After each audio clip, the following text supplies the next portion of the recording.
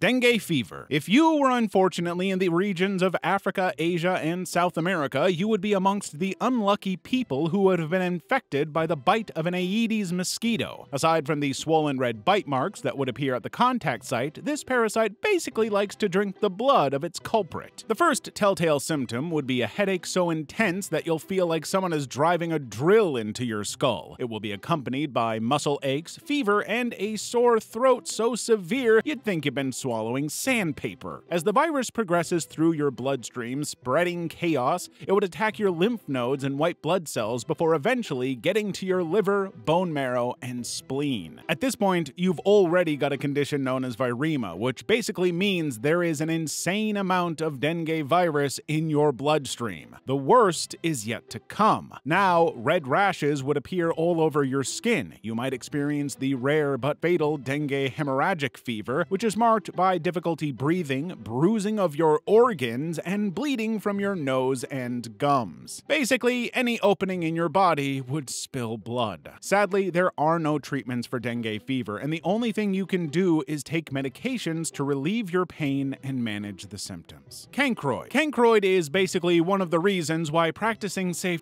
should be among your first 5 priorities. Because if you were to unfortunately fall victim to this infection after participating in unprotected with an infected person, you'd first notice an innocent-looking, painless bump on your genitals. However, within 24 hours, that small bump would transform into a pus-filled ulcer that looks like an infected Swiss cheese. The base of the ulcer would be covered with a gray or yellowish-gray material that can easily bleed if bumped or scraped. Now, the infection would lead to a very painful urination that would literally feel like you're peeing liquid fire, and as the infection spreads, the lymph nodes in your groin would swell and turn a very painful reddish color filled with oozing, disgusting pus. Now, the scariest part is that the infected pus can also be transmitted to someone else through physical contact. Talk about a viral Bluetooth connection. If left untreated, cancroid may lead to you getting HIV because you're more likely to contract the virus. However, the good news is that if detected early, cancroid can be completely treated and cured with a wide range of antibiotics. Because honestly, the only thing you want burning is your passion, and not your genitals. Melioidosis. Let's say you're a contractor for hinge construction companies, and this time you have just returned from a job in Thailand. However, a few weeks later, you start to run a high fever that's followed by intense chest pain, shortness of breath, and loss of appetite. You head to the hospital, and after what seems like a marathon of tests, your results show that you have melioidosis, a fatal disease that attacks the lungs, skin, and blood all at once. The disease is caused by certain bacteria that live in the soil and water bodies of places like Thailand, Singapore, and Malaysia. It can get into your body through an opening in your skin, like a bruise, or by mistakenly ingesting it through contaminated food or water. Now, the unique thing about this bacteria is its patience. It can hang out in your body longer than that weird smell in your fridge, popping up months or even years later, like that ex who just won't take the hint. And then, all of a sudden, it'll throw a massive rage and begin to smash up your insides like a mini Hulk with a vendetta against your organs. Soon, you'll be coughing up blood, unable to walk or lift things due to excruciating muscle and joint pain. This would be promptly followed by sores appearing all over your body, stomach, and chest pain, fatigue, seizures, and weight loss. Every year, about 165,000 cases of melioidosis are reported, and out of this number, 89,000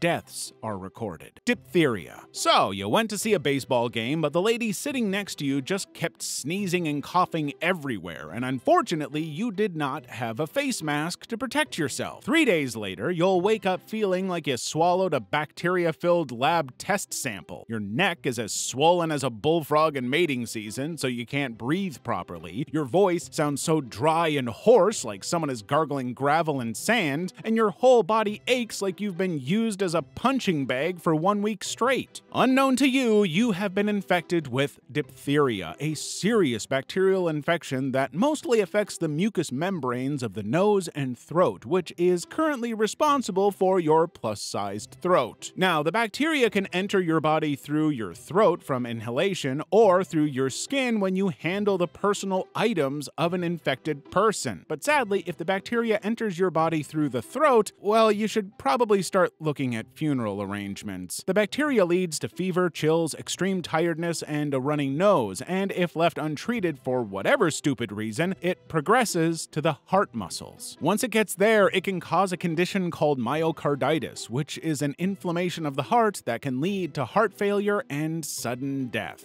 To be honest, doesn't sound so fun. Rubella. While this sounds like the name of an exotic dancer from Hawaii, rubella is actually a viral disease also known as German measles. This particular virus has different symptoms for different people, so adults, children, and babies would react differently to the disease. Rubella is generally airborne, so if you come into contact with the cough or sneeze of an infected person, the first symptom you'll notice is the signature red rash that'll appear all over your body, leaving you looking like a red lobster fresh out of a seafood boil. Now, as the disease progresses, you'll also start to feel very sore and achy, like you've just done a full-body workout with a professional wrestler. And to top it all, you will develop a serious case of pink eye, making you look like you've been crying overnight. However, the real horror of this disease is what it does to an unborn baby in the belly of their mothers. Sometimes the pregnant woman may experience a miscarriage, or even give birth to a baby with severe birth defects like blindness or deafness. It's like the virus has a particularly cruel sense of humor targeting the most vulnerable. There's also a high risk of brain and chronic liver damage. The bad news is that this disease has no cure, but the symptoms can still be managed with proper medication. Norovirus. If you're a lazy person and don't wash your fruits and vegetables before consumption, there is a huge chance that you might get infected with a deadly disease like the norovirus. You see, this virus is the #1 cause of foodborne illness in both children and adults in the United States, resulting in about 21 million cases per year. And out of this number, about 900 deaths are recorded. The reason for this high death rate is that norovirus is a very stubborn germ that can survive on surfaces for a very long time. The worst part is that the virus is highly contagious and can spread faster than gossip in a small town. Now, if you were unfortunately a victim of this virus, it would head straight to your stomach lining and intestines and cause them to swell up like someone tried smuggling water balloons in there. Within 12 to 48 hours of infection, you'd essentially start vomiting and pooping out every content in your belly. The diarrhea, nausea, and stomach pain will keep you sprinting to the bathroom faster than Usain Bolt with a rocket strapped to his back. This would also be accompanied by brain-splitting headaches, fever, and severe body pain. However, the virus typically packs up and leaves on its own after a while, but during the period of infection, there is no treatment or medication that will help you feel better. You just have to ride it out and hope that it leaves soon. The only thing you can do is stay hydrated, get some rest, and maybe invest in some heavy-duty toilet paper while your body fights the virus. Shigellosis. From a very tender age, you were taught to always wash your hands thoroughly with soap and water after using the toilet. Well, this rule was probably drilled into you so that you don't get infected with diseases like shigellosis, which is quite literally transmitted from touching the poop of an infected person. However, if you get infected, the bacteria will make a beeline straight to your digestive system. This would cause stomach pain so intense that it'll feel like your intestines and stomach contents decided to throw a rave without your consent. The crippling tummy ache would also be accompanied by bloody and explosive diarrhea that would make you deep clean your toilet afterward. Now, you might also experience fever and vomiting, but these symptoms would most likely leave if you take medications and stay hydrated. However, if you had a weak immune system before your infection, then you'd be at risk of developing serious complications like bloodstream infections, seizures, kidney failure, or arthritis. It's like the bacteria decided to throw an after party that nobody wanted. So if you don't want your insides to be a breeding ground for bacteria and infections, wash your hands thoroughly after using the toilet. Enterovirus D68. While this definitely sounds like the name of a futuristic electric car, don't be fooled. The truth is that it is actually a sneaky little virus that infiltrates your respiratory system and causes a full-blown war. The virus first made headlines in 1962, but unlike the regular cold, this guy came with a lot more drama than a soap opera marathon, and its target audience was kids. The virus was spread through respiratory secretions like saliva, nasal mucus, or sputum, so if someone near you sneezes or coughs without covering their mouth, it's like they're sending out a tiny viral party invitation. The next thing you'd experience is a dry, unending cough that would feel like you've swallowed a truckload of sawdust. Plus, your nose would basically turn into a leaky faucet that just won't quit. You reach for tissue after tissue, but the drip, drip, drip continues. Eventually, the coughing would turn into painful wheezing, and it would feel like you're trying to breathe through a straw with an elephant sitting on your chest. It's the respiratory equivalent of trying to squeeze into your old high school jeans. Uncomfortable and very painful. This dreadful condition can cause severe chest pain and breathing difficulty, especially in kids with asthma and a history of heart problems. However, this condition is not a death sentence, so with proper medication and sufficient rest, you should be good as new within a couple of weeks. Hib disease. It was a Sunday afternoon, so you decided to head to the park with your 2-year-old daughter. After about 3 hours of running around like a caffeinated squirrel in excitement and having the time of her life, you both start to head home. However, she looks a bit tired and pale as you tuck her into bed, but you just chalk it up to too much excitement from the day's activities. The next day, you notice that her neck is very stiff and her body temperature is so hot you could fry an egg on it. To make matters worse, your child is breathing like she's trying to impersonate Darth Vader, and her throat looks swollen enough to smuggle watermelon. Upon getting to the hospital, she is diagnosed with Hibs, a deadly bacteria that can cause some very serious infections, especially in kids under the age of 5. You see, Hib bacteria cause infections by invading the bloodstream and spreading to the different parts of your body. If not detected and treated in time, this disease may result in conditions such as meningitis, pneumonia, epiglottitis, and septic arthritis. Unfortunately, the microscopic menace is airborne and can be spread through an infected person's saliva or cough droplets. It's like playing a game of hot potato with germs, and you definitely don't want to catch it. If you had not come to the hospital when you did, the virus would have escalated to septic arthritis, which would cause serious joint and tissue damage to your body. Your joints would basically puff up like balloons, making them extremely stiff, tender, and red, like someone swapped out your limbs with overinflated party decorations. Hib virus can be combated with serious antibiotics, but the best way to stay safe is to get vaccinated. Respiratory syncytial virus, RSV. Basically, every family has that one annoying relative who shows up uninvited every winter only to cause chaos, especially among the children and elders. This is exactly what the respiratory syncytial virus does. It is like the Grinch of the respiratory world, making its grand entrance every winter and spreading through the droplets of an infected person. This viral disease is also a master of disguise and would start off pretending to be just a common cold. You would first experience mild symptoms that involve decreased appetite and a runny nose that would be accompanied by constant sneezing and coughing. It'll feel like someone force-fed you a cocktail of hot chili peppers and sawdust, then challenged you to recite the alphabet. You would also experience a low-grade fever, just enough to make you feel like a human furnace, but not quite hot enough to fry an egg on your forehead. However, if a child or an elderly person with a weakened immune system were to get infected, the story would be way worse. The coughing, wheezing, sneezing, and fever would be multiplied by 100 and would lead to severe conditions like pneumonia and inflammation of the small airway in the lungs, and the victim could even develop asthma. At this point, the victims would need an emergency medical response to help remove mucus from their airways, IV fluids for hydration, and a ventilator to help them breathe. About 64 million people are infected with RSV every year, and out of this number, over an estimated 160,000 deaths are recorded. That's more people than the population of Iceland! It's like the disease is trying to create its own country of miserable, sniffling citizens. There are still a ton of deadly contagious diseases in the world, and the best way to stay informed and updated about them is to join our Discord server. Monkeypox. Despite its name, monkeypox isn't about primates suddenly taking over the planet. This viral disease is more like the exotic cousin of chickenpox, which isn't as deadly but would still cause some serious problems for you if left untreated. The virus is found in rodents and monkeys and enters your bloodstream if you get bitten by one or eat the meat from the infected animal. In In most cases, it is always transferred if you come into physical contact with an infected person. Now, as soon as it enters your bloodstream, this little bugger will make itself very comfortable within the first 2 weeks, and then bam! You'll feel like you've been hit with the worst post-party hangover. The first symptoms you'll notice are fever, headache, backache, and muscle aches, which would make you feel like you've literally been lifting bags of cement for a month straight. Your lymph nodes would swell so much and you'd be very, very cold, like someone cranked up the AC in your body to Arctic. Even standing up from bed to pee would feel as stressful and tiring as hiking Mount Everest. The next stage of infection is the rash that starts on your face and then quickly spreads to other parts of your body, including your palms and the soles of your feet. These rashes would progress and turn into painful, pus-filled blisters that would leave you looking like a disgusting, leaking human bubble wrap. When infected, there is no treatment to cure monkeypox, but supportive care like rest, drinking plenty of water, pain relief, and antiviral medication can be used to manage your fever and discomfort. But as the popular saying goes, prevention is always better than cure, so maybe you should just get vaccinated. Encephalitis. After years of doing stand-up comedy, you'll finally get to be in front of a huge audience, and your nerves are all over the place. However, little do you know that your brain has an entirely different stand-up routine planned. You suddenly have a fever that's even hotter than your spiciest joke, and a headache that makes you wonder if you accidentally headbutted a brick wall during rehearsals. You try to ignore all this and still go on stage, but the worst happens because you can't seem to remember any funny jokes or punchlines. It's like your brain just decided to press pause and everything is spinning like you're stuck on a broken merry-go-round. You faint and wake up in the hospital where the doctor confirms that the cause of your sudden illness is encephalitis. This basically happens when your brain gets inflamed by viruses like herpes and bacteria infections. The infection would cause your brain matter to literally swell up and press against the neurons that transmit information, turning your stand-up routine into a jumbled mess. You would experience intense shakes and shivers like something that stayed out in the cold all night. You would even begin to hallucinate and see things that are not there, making you feel like you're in the middle of a surreal comedy sketch that's gone off the rails. Treatments usually involve kicking the brain inflammation out with antiviral, antibacterial, or antifungal medications. Steroids can also be administered to reduce the inflammation and calm things down.